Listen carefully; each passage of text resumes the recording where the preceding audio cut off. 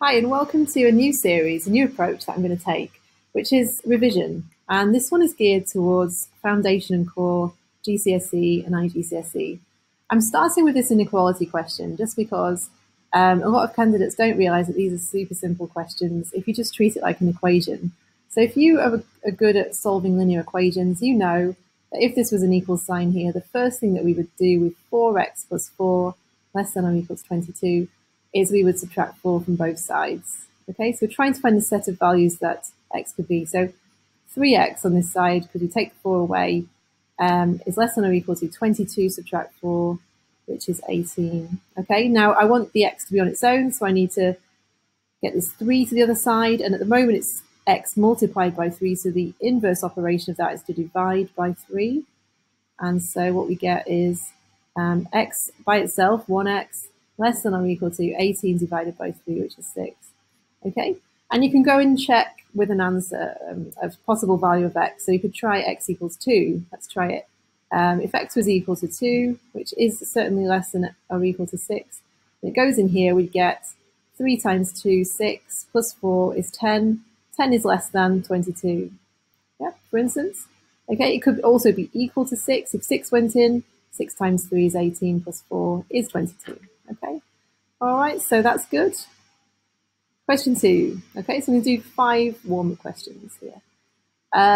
This time, we've got a decrease in value of the car of 10% a year.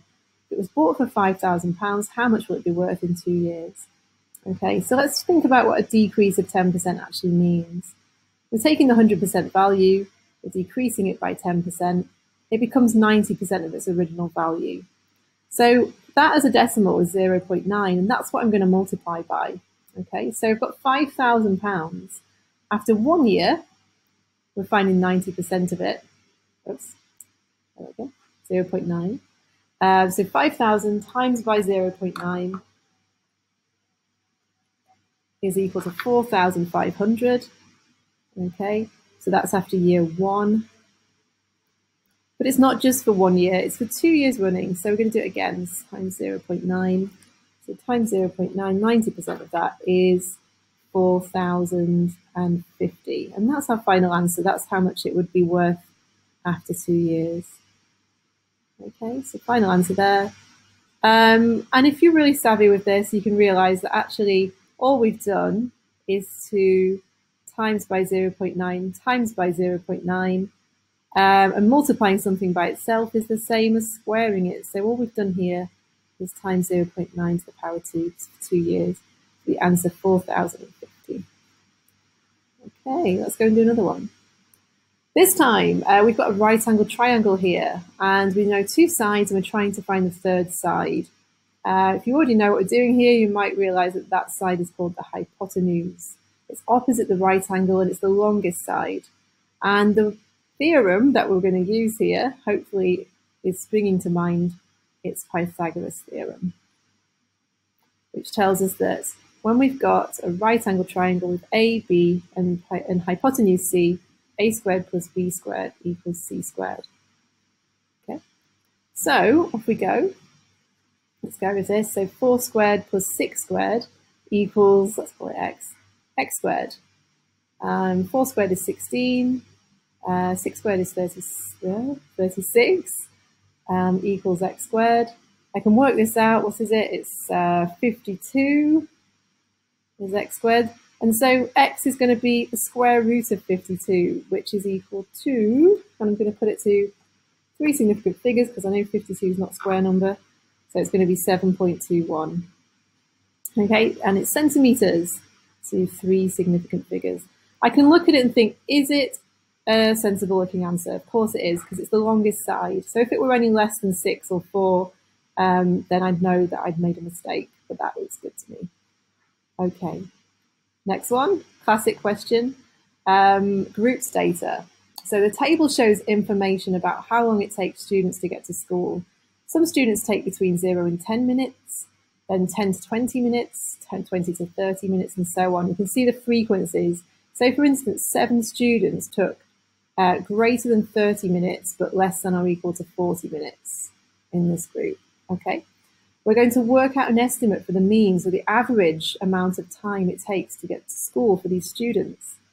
Okay, now obviously we don't actually know the specific times that each of these 12 students, for instance, took. We know it just lies between 20 and 30. So what we're going to do is we're going to assume that everybody in here took the midpoint amount of time, the median amount of time. So we're going to find the midpoint of each group. Okay, and for this group here, halfway between 0 and 10 is 5, and halfway here is 15, and halfway here is 25, and halfway here is 35, and then we've got 45.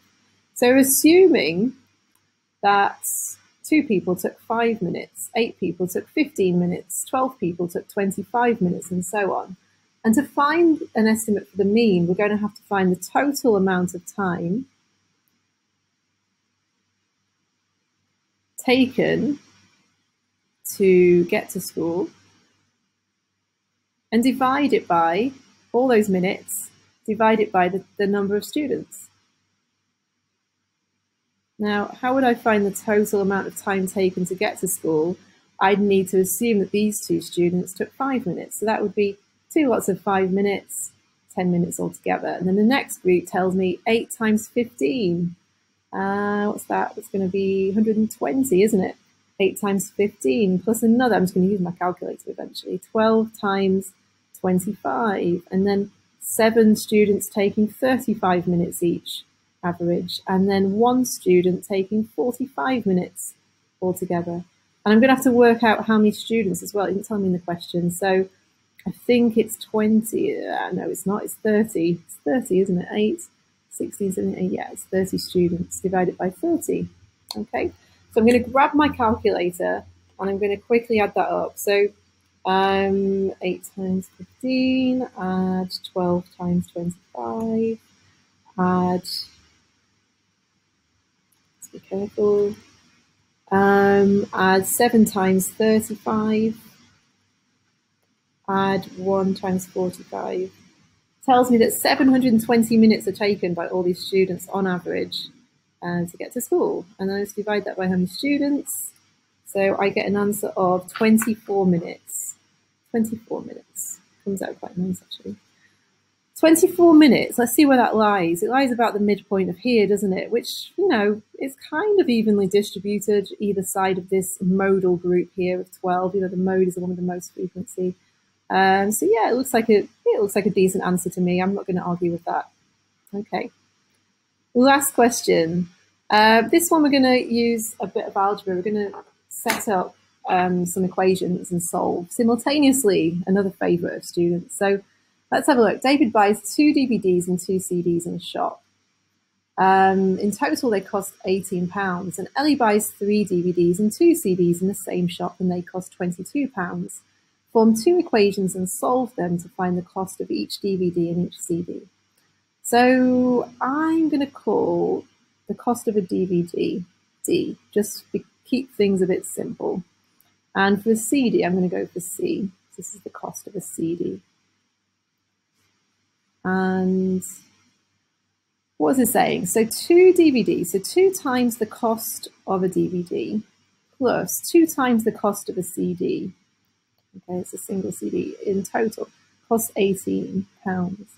And for Ellie, she bought 3 DVDs and 2 CDs, and they cost £22. Okay, and solve them. Solve them to 4. Okay, right. Now I can see that I've got 2 matchy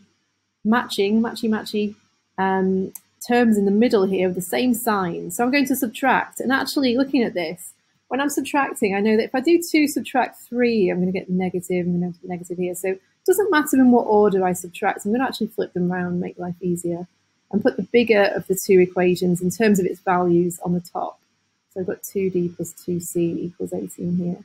Then I'm going to subtract, okay, just because it just makes life a little bit easier. I could have done it and I'd have ended up with minus D equals what, minus 4? Would have led me to the same answer, but it's not so obvious. 3D, take away 2D is 1D. 2C to subtract 2C is 0. I'll just make that a bit easier to see. And this is 22 minus 18, which is 4. So I know that the cost of a DVD is £4. Okay. Now then, if I know that piece of information now, life is easy because all I have to do is use that to my advantage and substitute it back in to perhaps the first one here. So I know that 2d plus 2c equals 18. D is 4, so 2 times 4, add 2c equals 18. What's 2 times 4? It's 8. 8 plus 2c equals 18. I'm running out of room. Take away 8 from both sides here. I get 2c equals 10. And so the cost of a CD is going to be equal to £5. Okay, so there's a bit of substitution at the end there to get that final cost. So that was the first of a series of foundation and core tutorials, just going through 5 questions at a time. Just 5 random pick and mix questions. If you enjoyed it, please do let me know. Please comment, do subscribe, tell your friends, tell your teachers about my channel. And I hope that was really helpful. And watch this space for more of these. Okay, have a great day.